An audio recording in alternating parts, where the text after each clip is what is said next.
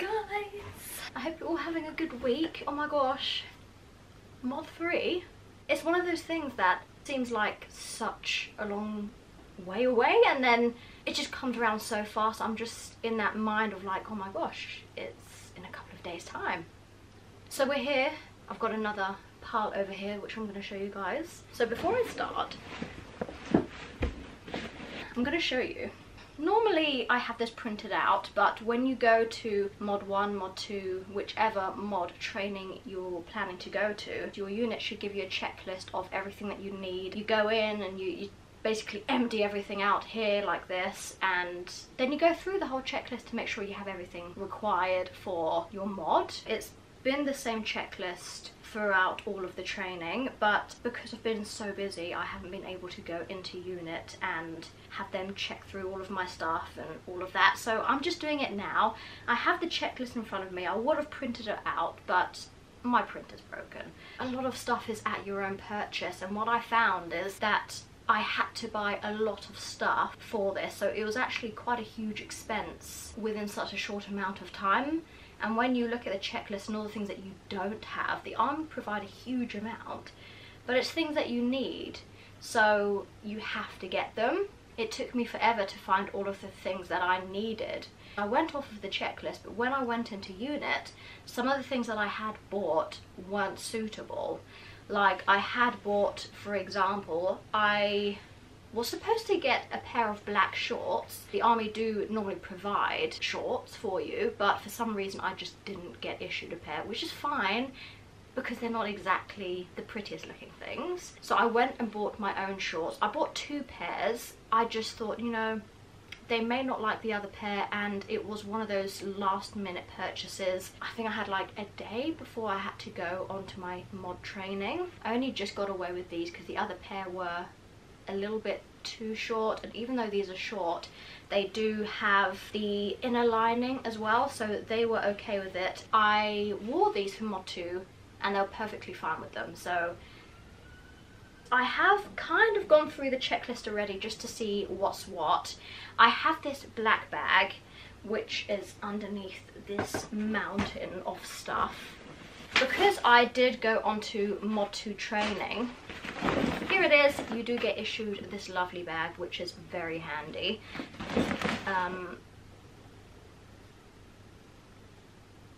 My brain's just gone blank. I completely forgot what I was saying.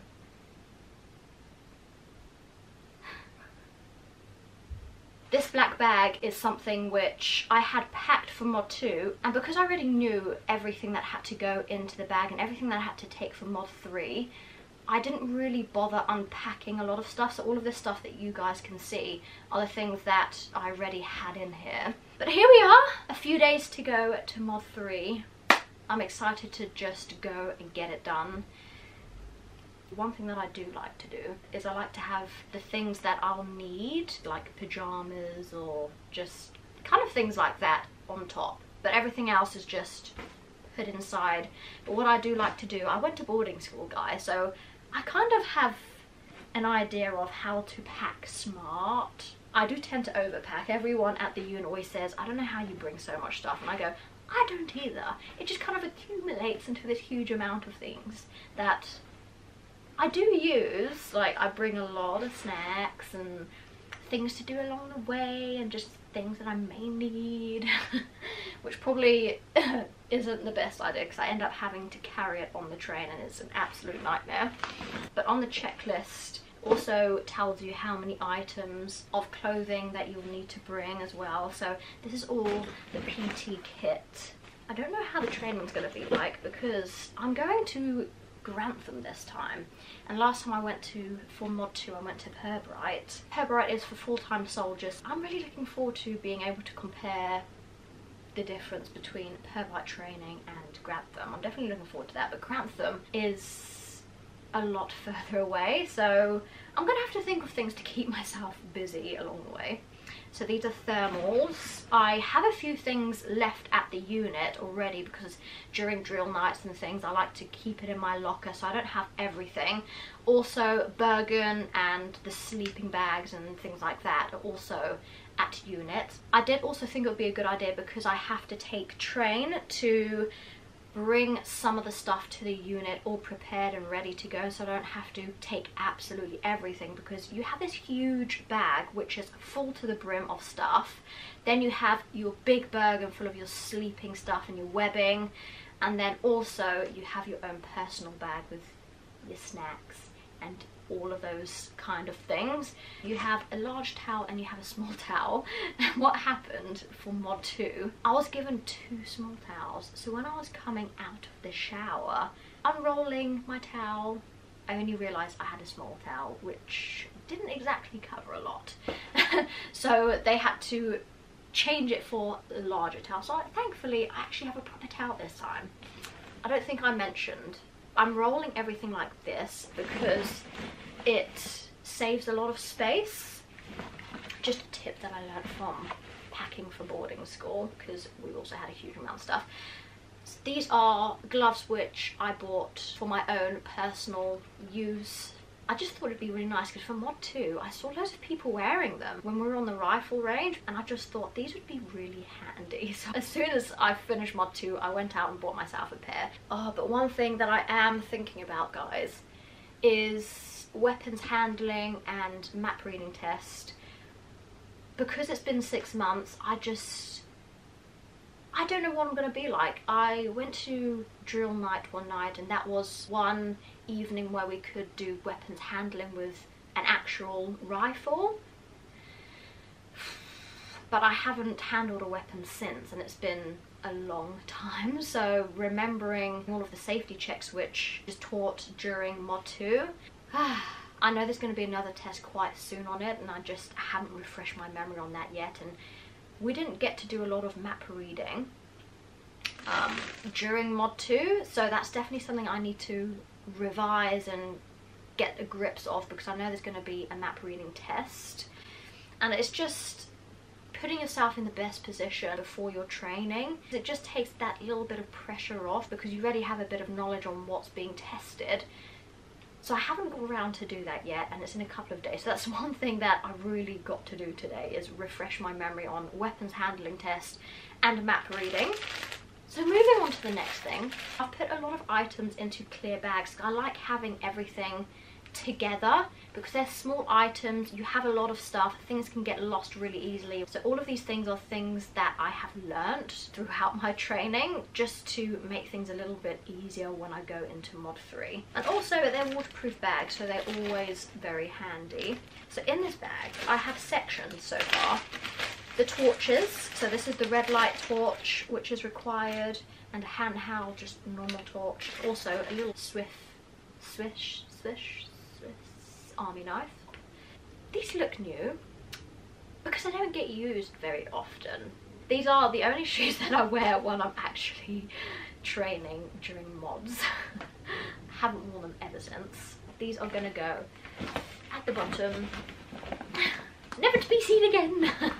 Waterproofs and waterproof bottoms. So just a tip for you guys, if you do have big waterproof bags like this, I like to label it with uniform 1, 2 and 3, just so I know what's what, and then also putting a clean pair of underwear and socks into that bag, so it's just all together, all as one. And then also, if I can, double waterproof the bag, just in case the first one doesn't work very well.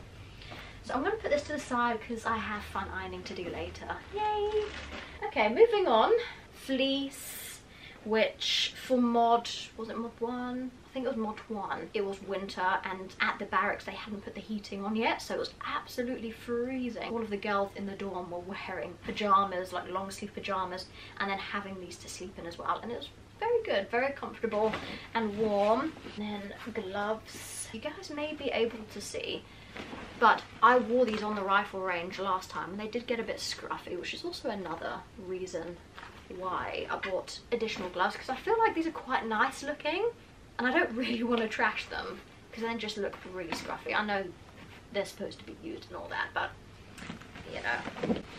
Okay, and then this is one of my favorite items. I just absolutely love it. It's like one of this kind of waterproof, it's like this waterproof kind of material. I've never tried or worn it in the rain, so I don't actually know if it is fully waterproof or not. It's just one of those thin kind of materials, and then you have all the fluff inside. It's really comfortable, and it has all sorts of pockets. It's definitely one of my favorite items.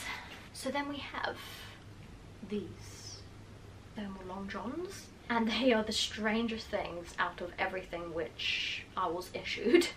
These are the items where you can definitely feel that, you know, these clothing aren't exactly built for females. I ordered a small pair, and it was just like it's been made for someone who has no curves and is just completely straight. If I bent down or something, then it would just rip. So I've actually ended up having to hand those back and get reissued a larger size, which now fits me on the thighs, but now is too large on the waist. So just a kind of strange pair of fitting, but I don't, yeah. So like I was kind of showing you guys before, these big waterproof bags. So again, I have put a lot of stuff that I know are in one category into a bag. Like I have 10 temp pegs. I bought less heavy duty temp pegs, and they did say, you know, that's not really gonna work. So I went out and had to buy more temp pegs, which I have found really useful. People at my unit have these neon coloured temp pegs, which they find useful. So I think all these items that you end up getting, you just kind of work out what's best for you and how it's like how you pack things in your bag and things. It's just what works for them. And then also in this bag is bungees. So these are the green bungees, dark green, all sorts of different lengths and sizes. For these, I find if you bring a little bit more, they will probably come in use at some point. And then at the bottom, because it's probably something that I won't use as often, so everything that I know is going to be used, I tend to put at the top so you can just grab it. This is green string. I don't think I have used this yet, but it's just something on the list which is required, so I'll put it in its own bag. Socks. Something which I haven't really used a lot of. Because of the boots that I have been issued, these are more of the meshy kind of material. Absolutely love these boots. I wear them everywhere, every time I go hiking. Because they have this special kind of material, meshy kind of material, I use one of these scrubbing brushes to get off all of the dirt. But because of the checklist, again, some things you have to bring that you don't actually require, is this boot polish. Never used it. I got told that it was the wrong one. They like a specific brand, even though they haven't put it on the list. You know, I was like, I'm just gonna get this. Talcum powder for your feet when hot and sweaty or wet. Talcum powder is really good to help dry your feet off. I'm just gonna fast forward this bit because otherwise we might be here for a while.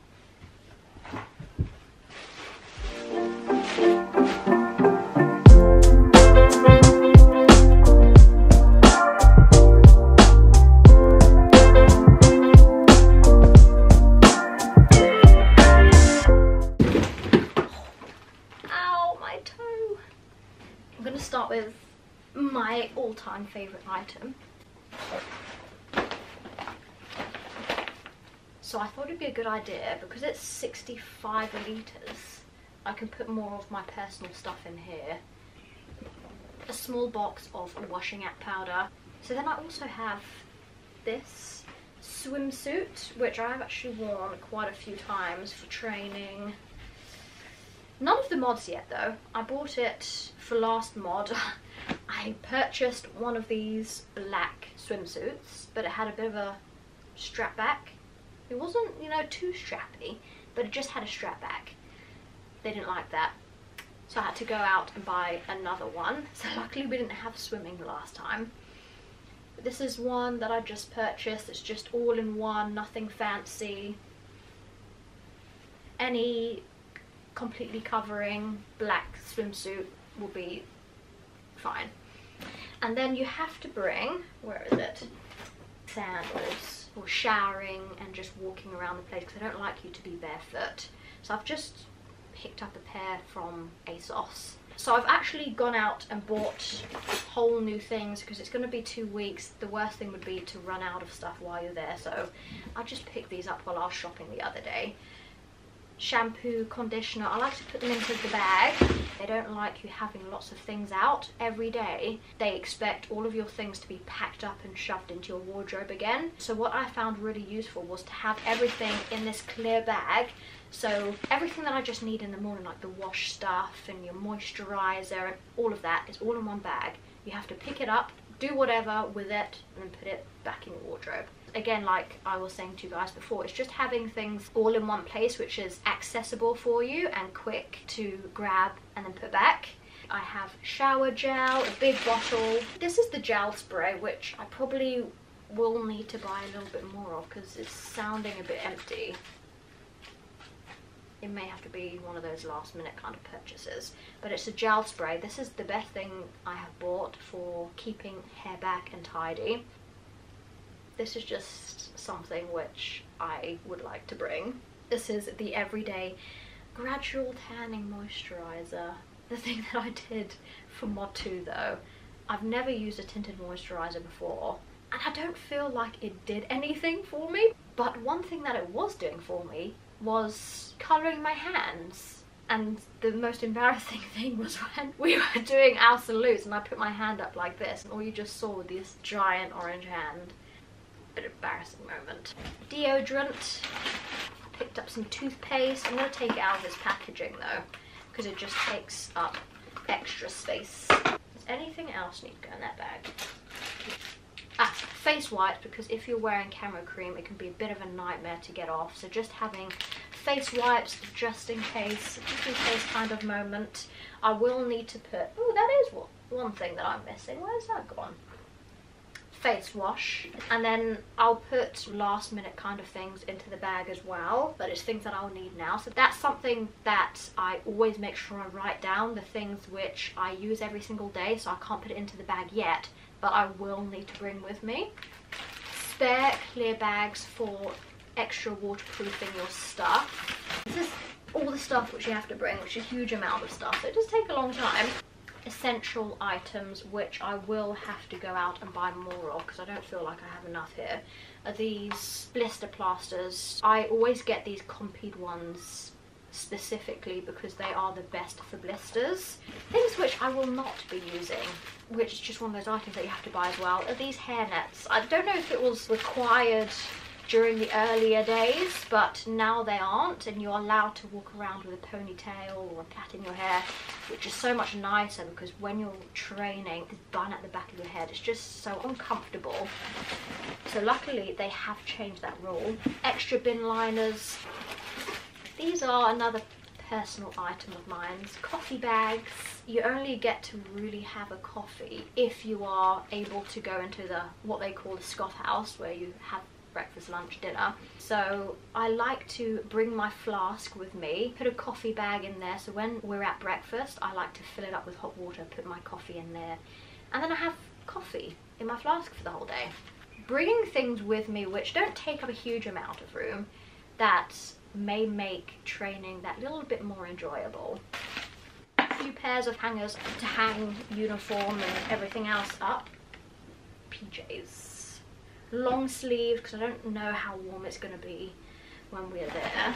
I will be packing more of these, but these are the most comfortable sports bras that I have. I think I bought about 3 to 4 last time. More socks, more socks. Okay, I think this bag is pretty much done. Nice feminine wipes when you're out in the field, just something I want to bring just in case. A little kit which I bought off Amazon. This wash kit, it came with the most useless brush in the whole entire world. It came bent sideways because it was just utter rubbish. So I've bought my own toothbrush, and then you have toothpaste, and then a little bottle of bath foam which is also provided in here, and a mirror. So that's something which will definitely be brought in Bergen for the field. My own waterproof bag. I think it's about 5-6 litres or something like that, and I think it will fit a set of uniform in here, but just nice to bring. I have brought a few snacks with me so far. This is morale, guys. I went to Waitrose yesterday and picked these up. These are mini millionaire shortbreads and mini flapjack bites. Do you guys know how tempting it has been having these sitting in my room for the past 2 days? So I have these. Other things that I have bought are these little protein shakes. I thought these would be quite handy to put in my bag when going to the unit, because I know that we're going to be in the car or in the van for a good few hours. Just a little extra protein source to bring with me. One of my favourite chocolates. And then I just have these few random bars which I had in my cupboard. You know, it's not a strong snack kind of game here. I feel like I need to go out and get some more snacks. That may be another last minute thing to do. Another thing which I found really useful is during Mod 2, because I was doing it October, November time, it was really cold, and the thing that I found really nice, the most smallest thing, having a nice lip balm in my pocket. I know that sounds so random, but when it's really cold outside and you just, everything's dry, and putting a nice lip balm on, I just found boost my morale so much. But these are the kind of things that I will be bringing. I think we are pretty much there, guys. Just adding the last minute things. So I'll show you what else I have to bring. It's not a huge amount of stuff, which is good. The majority of the things which are absolutely essential are there. The other things which will need to be bought are the watch, and then alarm clock, and like hairbrushes and things like that. So that will all get sorted last minute, but we're gonna do this, guys. Mod 3, here we come.